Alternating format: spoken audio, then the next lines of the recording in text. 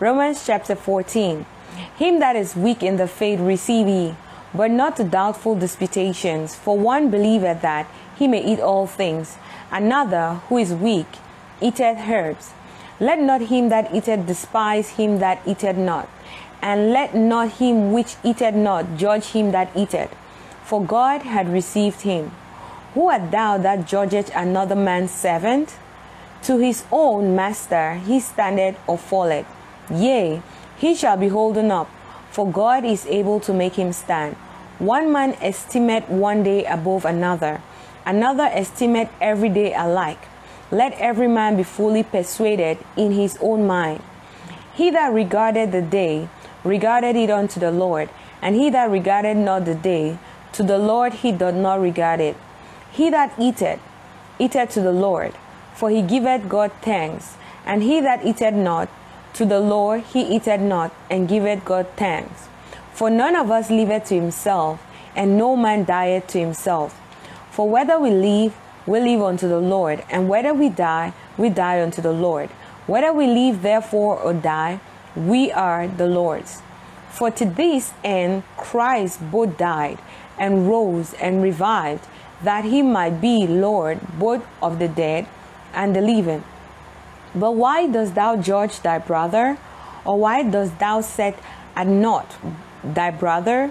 For we shall all stand before the judgment seat of Christ.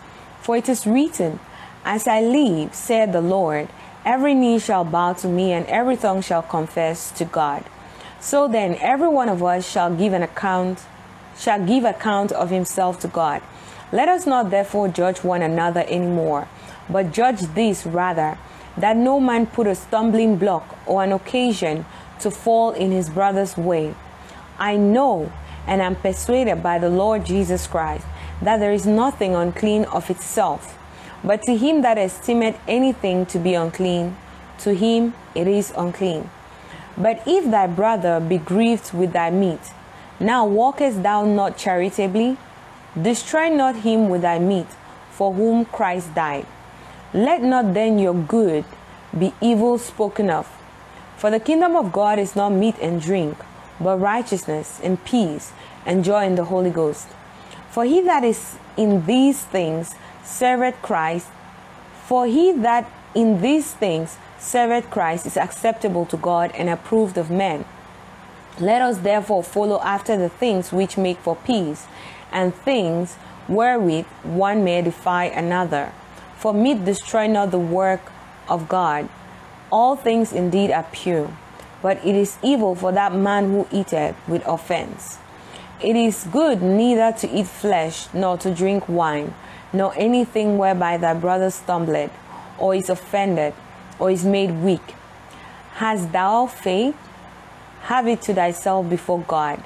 Happy is he that condemneth not himself in that thing which he alloweth.